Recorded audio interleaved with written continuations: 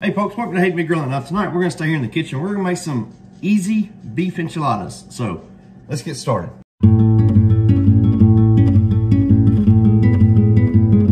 right folks, next we're gonna add 1 tablespoon of olive oil into a skillet. Our olive oil in here, we're gonna bring our heat up to a medium to medium high heat. Next I'm gonna add 4 teaspoons of minced garlic, or you could add 4 cloves of garlic, whichever you prefer. And we're gonna take, and I took half an onion and run it through the processor to get it good and diced up.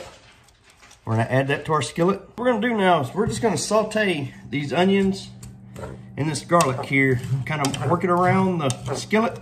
We're gonna saute this for about 3 minutes, stirring it occasionally, or until they start to really become fragrant. Next, we're gonna add 1 pound of ground beef into the skillet. And then we're gonna add 1 teaspoon of ground cumin. Next, we're gonna break our ground beef up and brown it and kind of stir that seasoning in, get it well incorporated with our ground beef and our onions and our garlic. Ground beef is over there cooking.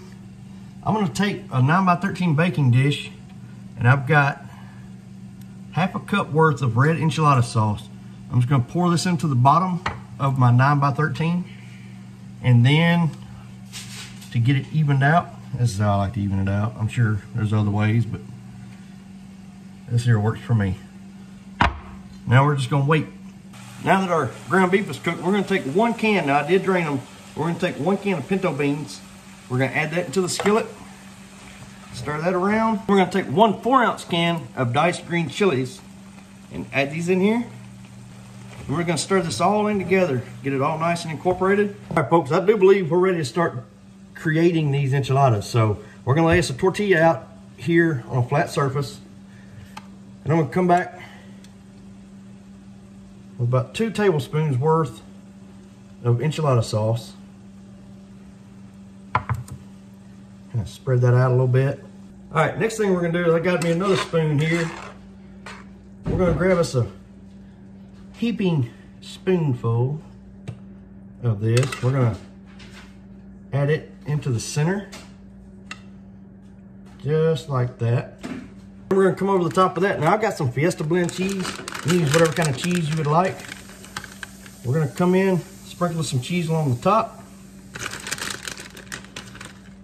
of our filling. And then we're just gonna roll this.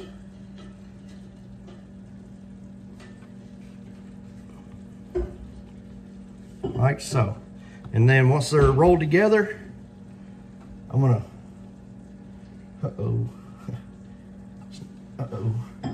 we're gonna put it seam side down into our baking dish. So I ended up having to use 2 9x13s. What I'm gonna do, I got about 1/3 of this enchilada sauce left. I'm gonna try my best to pour it evenly. We're just gonna kind of drizzle it over the top here. Come back with what I've got left of the cheese here. I just really want to kind of sprinkle me a thin, even layer of cheese on to the top of these. All right, so now they're ready to go in the oven at 350 degrees uncovered for 20 minutes. Just pulled our enchiladas out of the oven, and cheese is melted beautifully. The tortilla is good and crispy, or maybe crunchy, but we're gonna give these just a moment to cool. All righty. Oh, beautiful little enchilada there. Now this here, folks, is where the options are limitless. I mean, it's already got cheese on it. It's got that enchilada sauce baked on the top. But you can literally come back with anything you want. You want some red onion, throw it on there, tomatoes, cilantro, jalapenos. But I'm gonna come back, this is that Gordo's cheese dip. I'm gonna come back with some of that Gordo's. I'm just gonna kind of drizzle it along the top here. All right, folks, so I've got my enchiladas on here. Got me some refried beans, some rice. All right, folks, I'm about to give it that all-important taste test. I got me a good pizza enchilada here. Down the old hatch.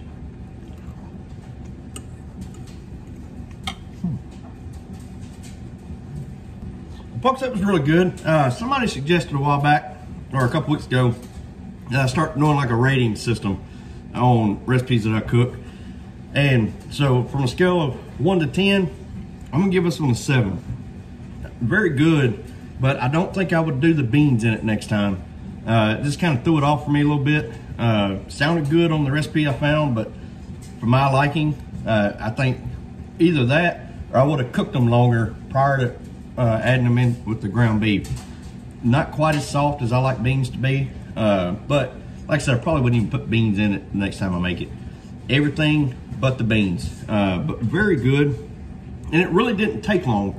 The longest part was filling all the burritos or the enchiladas and then getting them placed into the baking dish. But as far as cook time, about 40-45 minutes is all it took. So another pretty good, easy, quick, easy meal for any night of the week. So y'all please let me know what you think of the video. Y'all please like, subscribe, and we'll see y'all later.